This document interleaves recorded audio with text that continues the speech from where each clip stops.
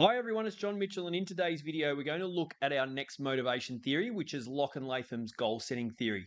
So, Locke and Latham's theory, it's based on goal setting for employees, and throughout their research, what they found was, or what they looked at was how goal setting can influence or lead to motivation in individuals, along with the important factors that actually influence motivation when setting goals. And they ended up finding that there were five key factors that had a significant influence on motivation when you are setting goals. And those five factors or principles that they found were clarity, challenge, commitment, feedback, and task complexity. So, what we're going to do in this video is go through each one of those five. So, let's take a look.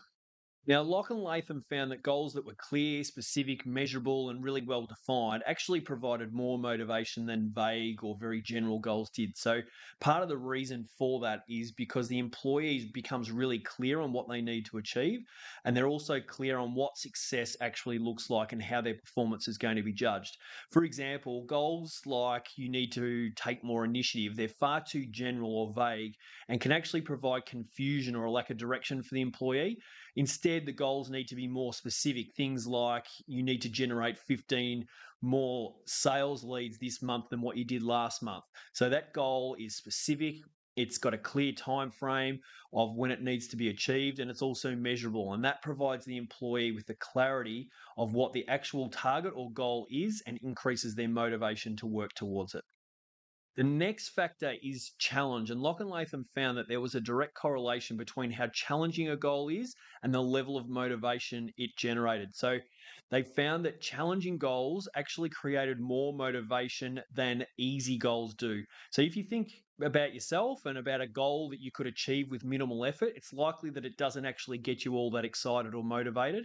However, if you have a challenging goal, as long as you have a level of expectancy that you can achieve that goal, it's likely to generate more motivation within you and give you, or you're likely to put your best effort towards its achievement. So the more challenging a goal was, as long as it's not overwhelming and you don't think that you can achieve it, but the more challenging a goal is, the more motivation it creates.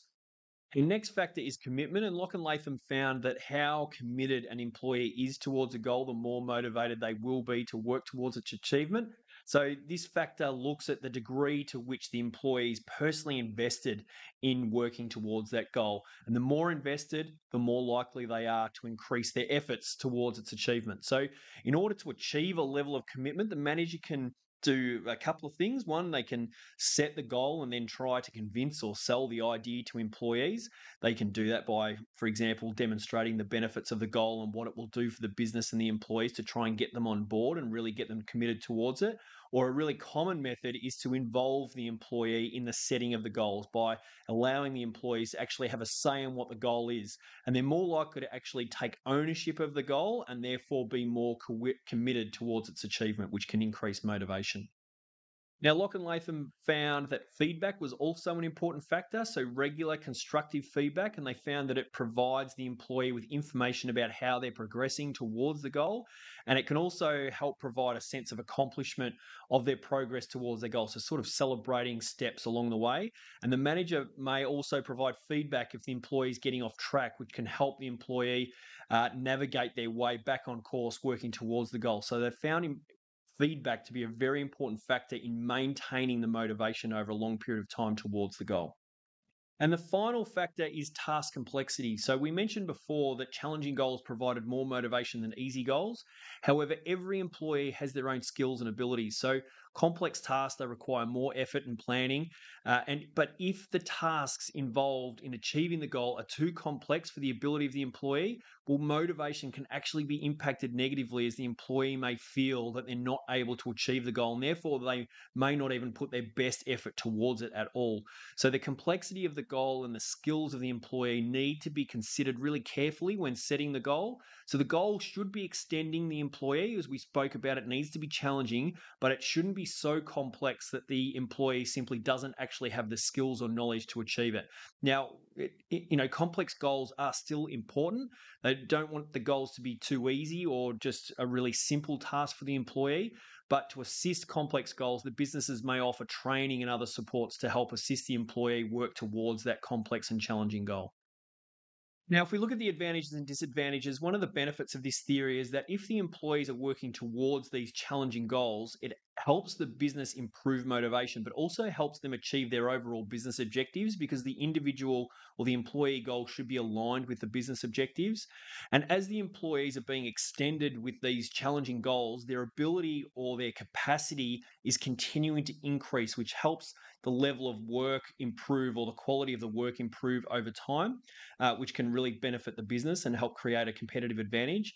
And there can also be improved relationships between the manager and the employees. They work together to set the goals as well as delivering feedback. However, on the flip side, setting these goals and offering feedback can be really time consuming for the manager and take them away from their normal duties.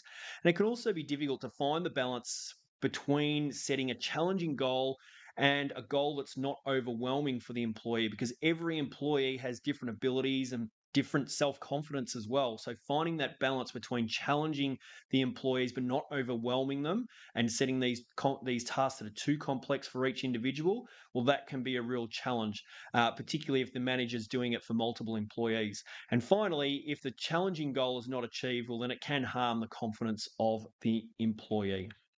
So, just to recap, Locke and Latham's theory outlines how employees can be motivated through the setting of goals, and the important factors that they found that impacted motivation when setting goals are clarity, challenge, commitment, feedback, and task complexity.